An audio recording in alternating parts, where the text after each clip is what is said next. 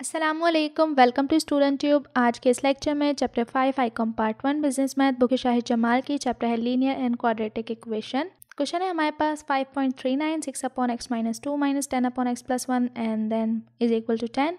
और x minus 2 x plus 1। सबसे पहले हमने लेना है LCM, तो ये हो जाएगा यहाँ पर x माइनस 2 और x प्लस 1 और इज इक्वल टू 10 और x माइनस 2 x प्लस 1। ठीक है, तो यहाँ पर एलसीएम लेंगे तो हमारे पास हो जाएगा x प्लस वन से कैंसिल, तो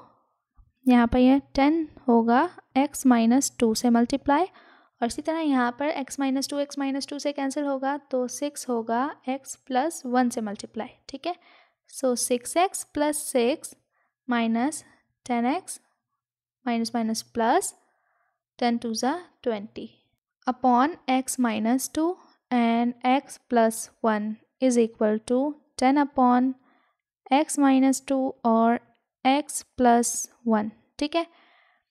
6x minus 10x minus 4x और प्लस का 26 अपॉन x minus 2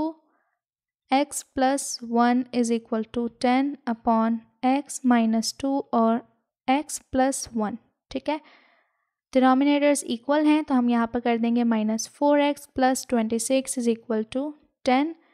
नंबर्स एक तरफ हो जाएंगे, वेरिएबल एक ही है, माइनस का 4x is equal to 10 minus 26,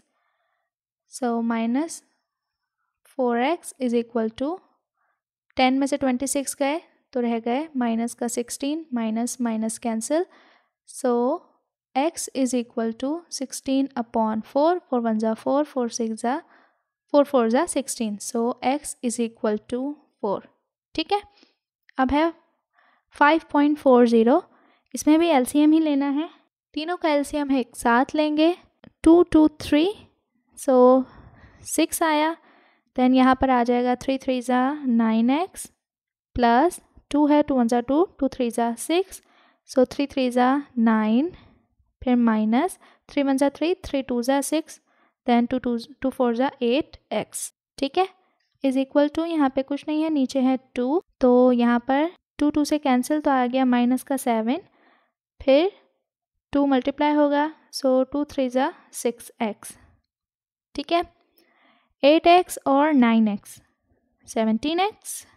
और माइनस का 9 अपॉन 6 इज इक्वल टू यहाँ पर 6x minus 7 upon 2, cross multiplication होगी तो 2 मल्टीप्लाई होगा 17x माइनस 9 से इज इक्वल टू 6 मल्टीप्लाई होगा 6x माइनस 7 से, सो 17 2 ज़ा 34x minus 18 is equal to 6 6 ज़ा 36x माइनस 6 7 ज़ा 42, सो 34x माइनस प्लस